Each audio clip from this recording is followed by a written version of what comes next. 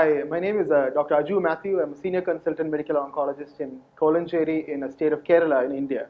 And I have with me Dr. Vishal Gyawali. He's a very well-known face in oncology. Vishal, how's things going? Things are good. I'm very excited to be here in Delhi.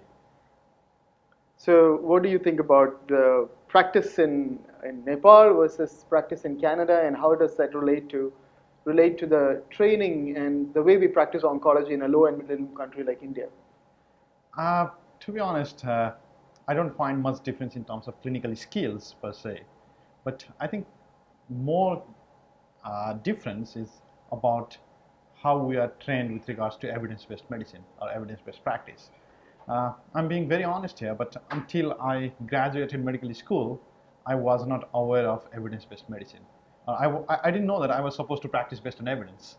I practiced based on what my teachers taught me, and I practiced what I call textbook-based medicine. I read textbooks, and the textbooks told me what to do for a particular patient. But moving to a developed country, a high-income country, I realized that our practice had to be based on evidence, and those evidence came from properly conducted randomized controlled trials. And we don't have to do clinical trials, but being able to read a clinical trial and make correct inferences from that clinical trial is a huge skill set, and that's a mandatory skill set for today's clinicians. I agree. I have an interesting story to tell you. After my graduation from medical school, and I've been to the US, did my residency, and worked as an assistant professor there, I just returned back to my medical school and just was walking through the wards just for nostalgia. And I was overhearing a group of medical students standing around the professor, and the professor was asking them the question, how do you do cardiac percussion? And I'm wondering, why are we talking about cardiac percussion in 21st century? Cardiac percussion is where you're trying to figure out the borders of the heart, when the X-ray is actually just 100 rupees. So I agree with you that we're still stuck to the old ages in a little way. Critical thinking is missing. We have practiced textbook-based medicine. And when I was training, I didn't have access to journals. So the first time I actually read a journal or read an article was when I went abroad, and I was grilled by my attending. Okay, you say COPD can be managed this way. Where is the evidence for that? What if I just treat him with just inhalers? Right. So I think if we're trying to change the clinical practice of oncology in low and middle income countries, I think teaching the trainees on critical appraisal of evidence on how to do a clinical trial will come later. But first, how to properly read a clinical trial publication, and how to understand the biases and various limitations, and how to make correct inferences from a clinical trial. I think that would be the basic cancer ground set in oncology education that we can accomplish with relatively smaller amount of investment compared to the moonshot training programs. And that's right, because we often talk about the advances in medicine, but we miss the elephant in the room, which is the cost of the care. Financial toxicity is very much there, and what contributes to the financial toxicity of cancer care in India, I'm sure it is the same in Nepal, and it's actually the same abroad too. I practice in the West. It's same abroad too, but it's somehow covered by insurance or government aid. But the hype surrounding some of these drugs, the hype surrounding some of these advanced techniques, is translated to financial toxicity. Every year, nearly 55 million Indians are pushed into poverty because of healthcare expenditure. So I think we need to clear the space. We need to have conflict-free discourse, conflict-free education that actually provides the real truth and nothing but the truth, and take out the hype from the field, so that young oncologists, trainees, students can actually understand where the benefit lies, what is actually good, what's actually not so good, what's probably good, and what's definitely bad. Yeah, totally. I agree. I mean, I was having this conversation with Dr. Shirohi last night about how the FDA approval status has a huge impact on clinical practice in India. That's a little strange. The FDA approval, which is for the US, has a huge impact on clinical practice in India. That's the reason why I'm going to talk about FDA approval and clinical practice in low and middle countries in my talk in Kolkata. And similarly, people are justifying, I hear that people are justifying treatment in India based on the inclusion in NCCN guidelines, which was not made for India. Yeah. So I think we can debate about each drug in each specific setting all the time, but the basic skill set that we need to teach the trainees is, not to give them fish, but to teach them how to fish, right? So to teach them how to understand the biases and the limitations of the trial so that they can be an independent reviewer of the particular trial for the particular patient. Yeah. And in that case, I think online education and institutions like eCancer can play a big role. Absolutely. I mean, I was the program director for oncology in the US. You'd be surprised to know that things aren't very different there versus here. Critical thinking everywhere is valuable in a trainee's education, and because of the clutter of all this hype surrounding, and the media is filled with the noise from conflicted opinions or the drug makers' opinions, we need clear evidence. We need clear articulation of facts. And that's the same for my students abroad as well in the US, the same for my students here in India. Clear education. So critical thinking is one important facet, right? Yeah, totally. The second fact is a lot of hype and a lot of fear goes into cancer care. A lot of patients in India don't access cancer care due to fear. Do you think modules or simple patient informationals through portals, free portals, will help take out the fear from the cancer? Totally. Yeah, totally. I mean, we have two things to do. One is physician education about clinical trials and everything that we discussed, and the other is patient education, because there are a lot of taboos and stigmas surrounding cancer care and cancer treatment. There is the problem of hype. Like in our part of the world, we are in a unique situation in Nepal and India and countries in the SAARC region that we also buy the hype that is common in the West, like alkaline water and whatever. And we also have our own unique sort of traditional hypes, including certain plant-based diet, or certain Ayurvedic medication, or certain juice made from certain traditional roots. And there are anecdotes of people propagating the myths. Every day I lose several patients to alternative medicine. I'm always asked, is this there in the US also? Surprisingly, it is there in the US also, but the fact is, in the US, majority of patients actually take the proven therapy and they do the alternative stuff too.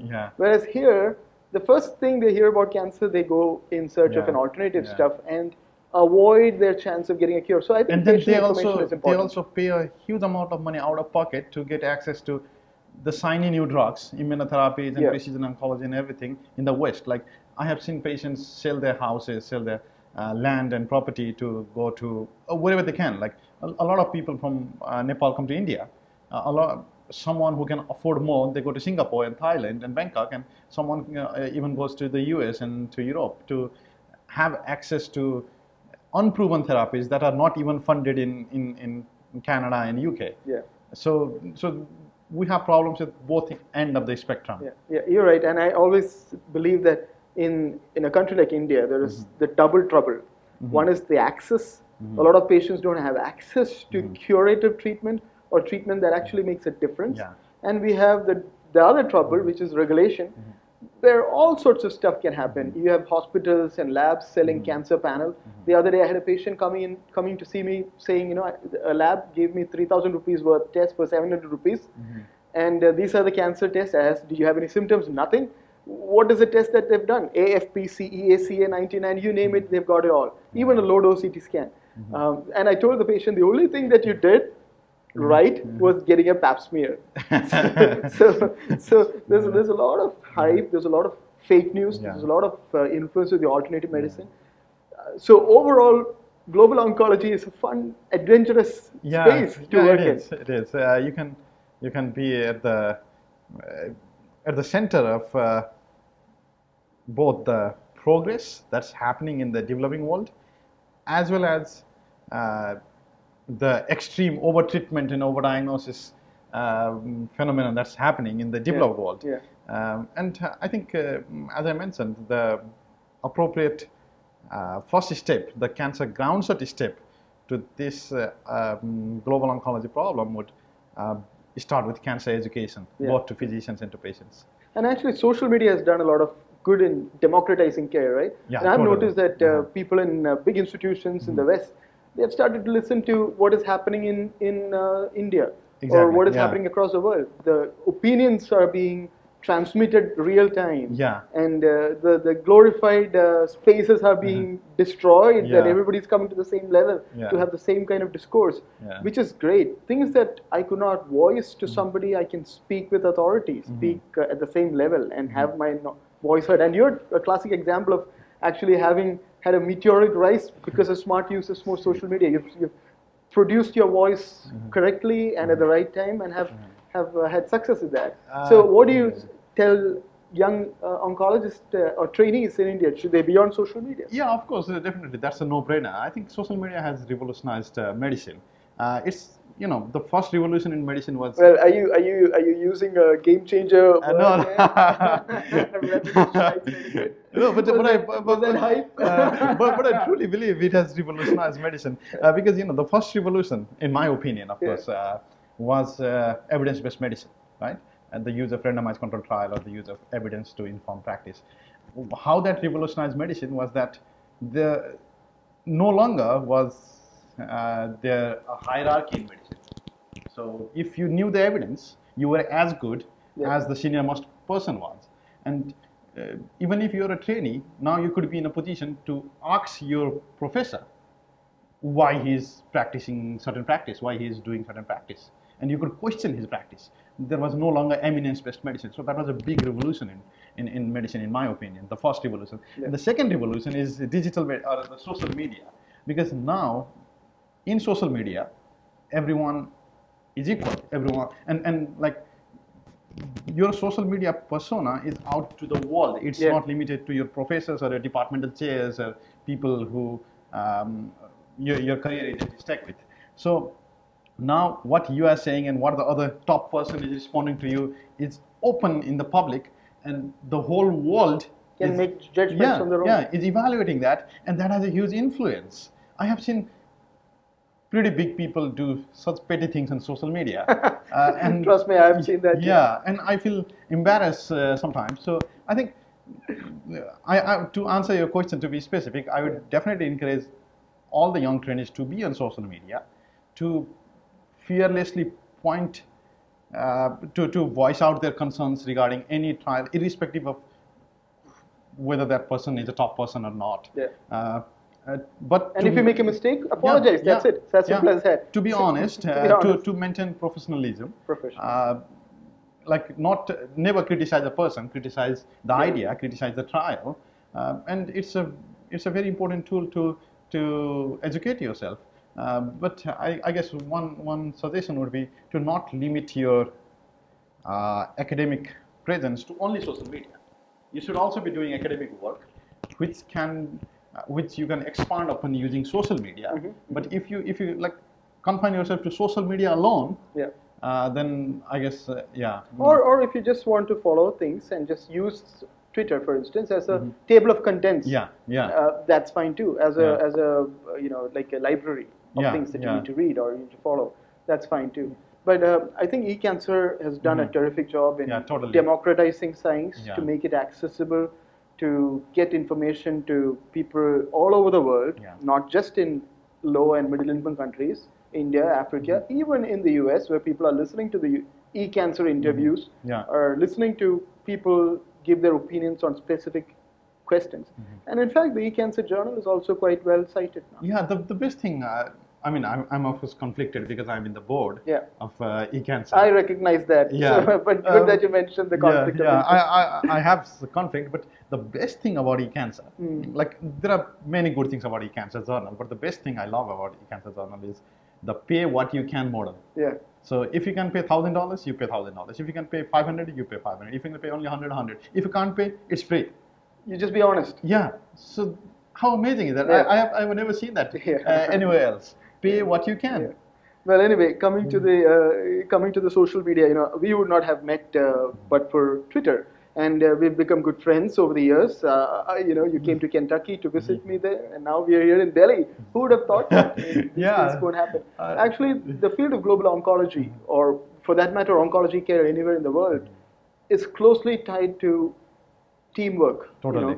Together, everyone achieves more. Team. Exactly. And we go together. We want to work together. Nice we want to try to solve the problems together, because one solution in one part of the world could be the starting of a solution to another part of the problem, another part of the world. So I think it's great to have you here and talk to you about all of these issues. And thank you very much. Thanks for eCancer for hosting us. Thank you. I had a very pleasant time.